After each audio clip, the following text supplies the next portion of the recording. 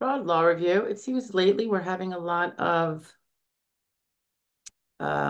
fraud that involves sometimes the COVID um, aid and people fraudulently trying to take monies that were meant for COVID aid.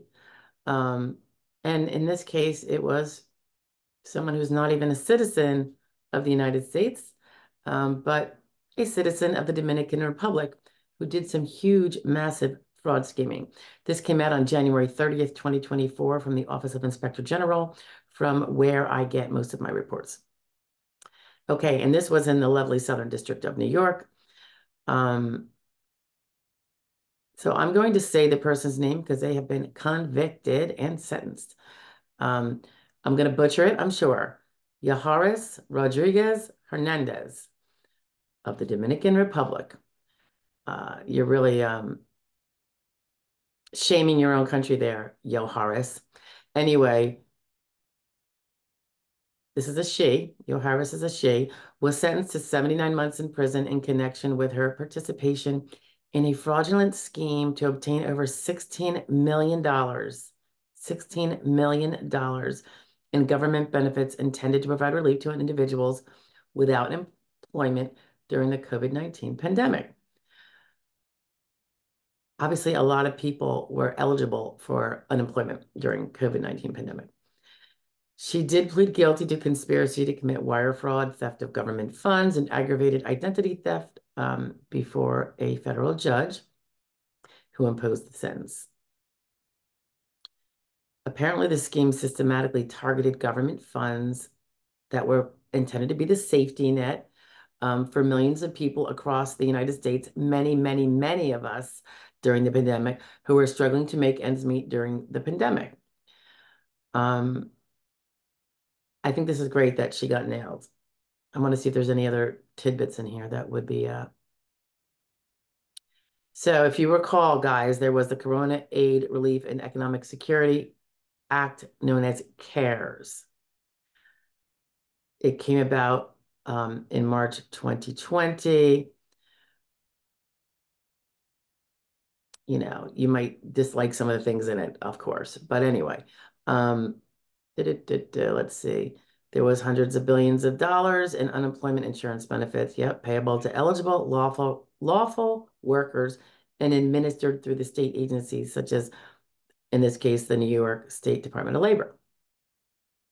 From February 2020 through December of that same year, Ms. Rodriguez Hernandez and her co-defendant, I don't know if he has been convicted yet, so I'm not going to say his name, but she had a co-defendant. It looks like a guy. They participated in a scheme to obtain COVID-19 unemployment benefits through the fraudulent filing and verification of hundreds of benefit applications using the names and social security numbers of numerous other individuals. How did they get these numbers? That's what I want to know.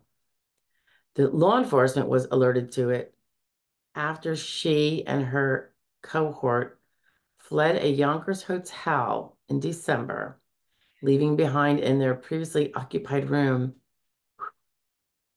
over 700 pieces of mail from the Department of Labor, the New York State Department of Labor.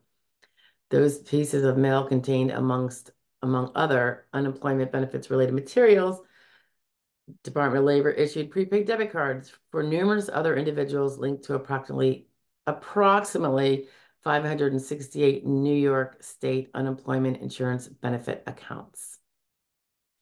Over the course of that relevant time period, she and her beau exchanged numerous text messages, images, and other communications that included personal identifying information such as names, social security numbers, and dates of birth that were used in connection with the filing and verification of numerous fraudulent applications for unemployment. It was New York State as well as other states, apparently. She also recruited and bribed a letter carrier of the U.S. Postal Service, who in turn enlisted two other postal workers to collectively intercept New York State Department of Labor mail. Oh, wow. That Rodriguez and her co-conspirators directed to addresses on each of the postal workers' respective postal routes.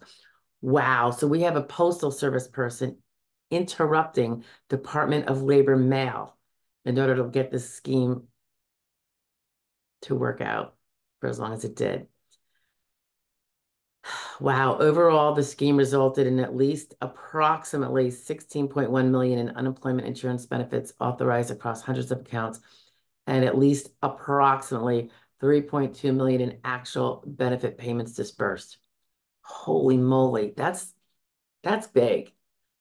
I mean, they're very clever. I'll give them that. Very clever.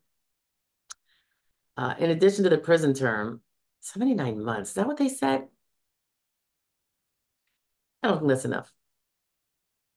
I don't think it's enough. She was also sentenced to 3 years of supervised release in order to forfeit the 3 million plus and to pay 3 million plus in restitution. Wow. That's nuts. Obviously, there was investigative work on by multiple agencies, including the Department of Labor, Office of Inspector General, the U.S. Postal Inspection Service. That reminds me of another movie I just recently saw. Was it the one called, it might have been called Queen Bees? I'm not sure if that was it, but it was two ladies, buddies, really sweet people, but they get involved in couponing legitimately, which they then turn into an enterprise and it ends up being illegal. Because it's kind of like I don't know if it was all fake coupon, I don't know, but it was good. It was funny. Um, and I think Vince Vince Vaughn plays the postal inspector investigator. He was really good. And this other guy too, who was in Cobra Kai. He was a character in Cobra Kai, and he plays a coupon investigator for grocery stores. But he's not like a cop, but this is his role in this little office. He's supposed to be looking at coupons and seeing if they're fraudulent, in the stores. It's funny. It's a good movie, but it does tell you that this kind of stuff does not pay in the end. Obviously, Homeland Security was involved, Immigrations and Custom Enforcement, obviously, since she was from another country here committing all sorts of crime on the American people, New York City Police Department, and the Social Security Administration, Office of Inspector General. Okay, multifaceted, but look at those millions. And that's just one, guys. I can't even fathom how much fraud. I'm curious as to what percentage of the monies that went out from the taxpayers of the United States of America for COVID relief, much of which was legitimate, but what percentage was illegitimate, which was stolen? Like in this case, 16 million, 3 million of which was successfully for sure paid out. I have to assume it's huge. But until they tell us, which they probably won't, we'll never know. Okay. Anyway, that was a Dominican Republican citizen, a lady who has been sentenced to 79 months for a major, major, major COVID-19 related fraud scheme. All right. Bye, guys.